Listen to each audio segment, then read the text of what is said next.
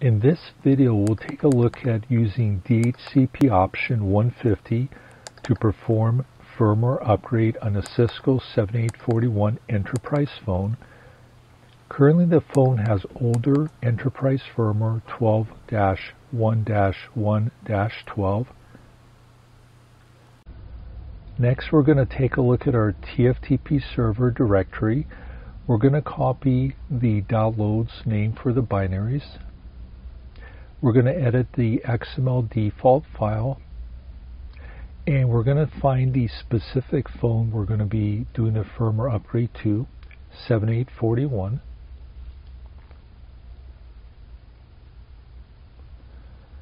And we're going to go ahead and remove the existing name of the binaries, and we're going to paste in the new name, which is 14-1-1.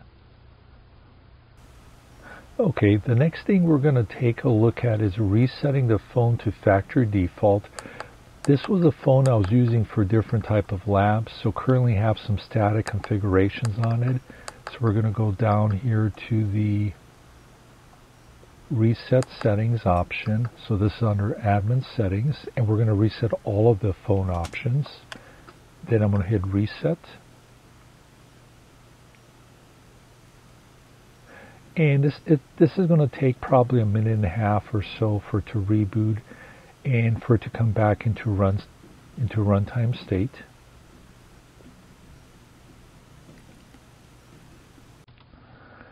Okay, next we're going to take a look at the Tftpd64 application. If you notice, the current directory is pointing to the folder where the 14.1/1 firmware is located. And also this computer happens to be on the same subnet as the phone itself. Okay, the phone actually is pulling down right now the information. So the key file was the XML default.cnf file. That instructed the phone specifically what binaries it needs to actually download. So it basically downloads the .load file, and then within the .load file there's a directory listing or a manifest, if you will, that instructs the specific binaries that the phone needs to ingest. So this technique of using option 150 DHCP does give you quite a bit of potential of scalability, because basically the phone's getting the DHCP address, it's also getting the IP address of the TFTP server. When it handshakes with the TFTP server, then it's being instructed via the XML file on the TFTP server what specific binaries the respective series of phones, in this case 7841, need to go and ingest, and then at the end it's going to actually reboot the phone and the phone will be running the new firmware. So this is definitely a consideration if you have a larger number of phones you want to do in a more rapid fashion. I would recommend starting off with 1 or 2 phones in an isolated environment just to make sure this works correctly, and then proceeding on and doing larger batches once you establish that it works properly.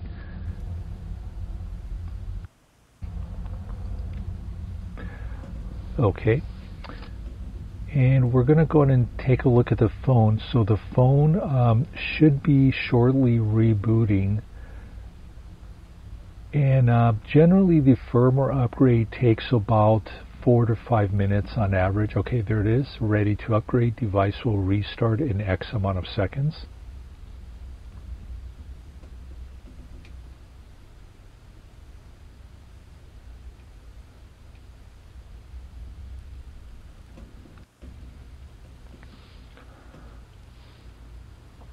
As I mentioned earlier, you definitely want to do a test run first with 1 or 2 phones to make sure this is working properly, and then progressively increase the quantity of phones you're doing in each batch.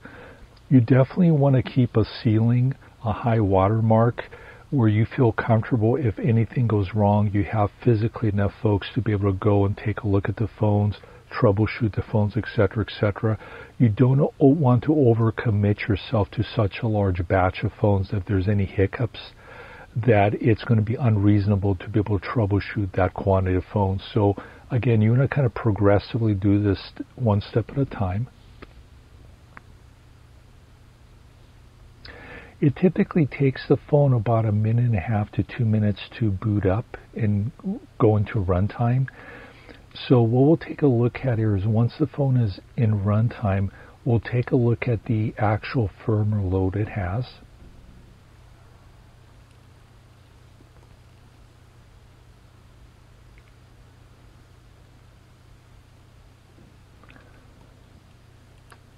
Okay, we're going to go into settings and down to phone information, and then we're going to go down to the active load, and it's 14-1-1, which is exactly what we want to do, and exactly what we want to have, I should say. And you can use the same technique for doing the firmware migration from enterprise to 3PCC. I have some other videos that cover that because there's also licensing involved in that procedure, and there's also hardware compatibility as far as what is eligible firmware migrations. But in any case, this gives you an idea as far as the workflow of using, and by the way, that was the TFTP server that the actual phone got from the DHCP server, if you noticed there a moment ago. Okay, so I'm going to really quickly show you what I did from a DHCP standpoint. I actually did this in a isolated type environment. So I used a small business switch, SG350. DHCP is very common in a lot of products nowadays. And so this is something that you can use a switch, a router, a Windows server, Linux server. There's a lot of different devices support DHCP. So if you notice, those are the DHCP settings. And then we're going to look at the key thing we're interested in, which is the DHCP option 150.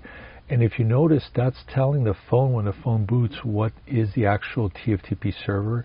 And then there's the actual binding of the phone, the IP address and MAC address, if you will, as far as the phone getting leased.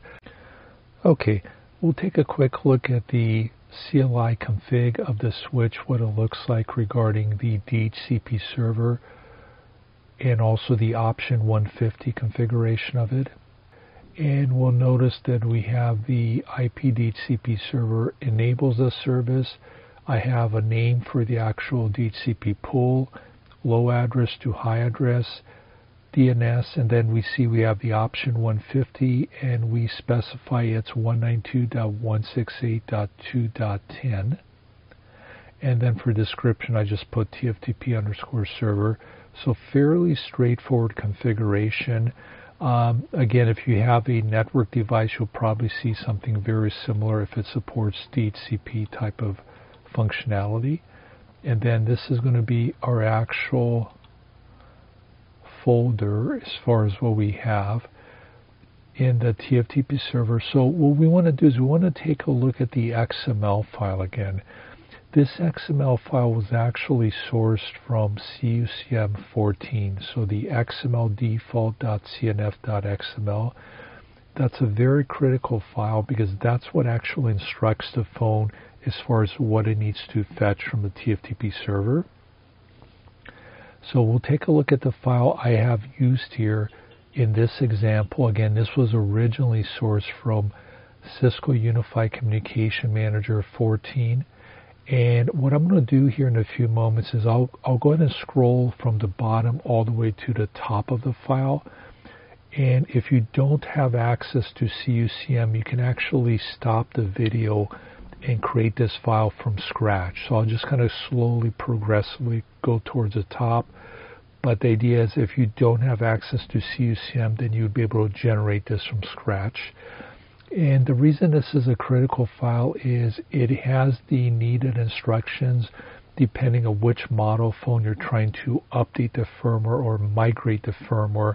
This is what's going to instruct the phone basically to let it know which .loads file it needs to ingest. And once the phone ingests the .loads file, then that's going to instruct the specific binaries that the phone needs to actually ingest for the firmware update or the firmware migration to occur. But in any case, hopefully this video is going to be helpful. Again, if you're doing larger batches of phones. Start small, validate that it works, and don't overcommit on the size of phones you're doing in a single batch. So if anything goes wrong, it's not something that you won't be able to go ahead and troubleshoot with the staff, physical staff that's on site. In any case, thank you for watching this video. Hopefully it helps you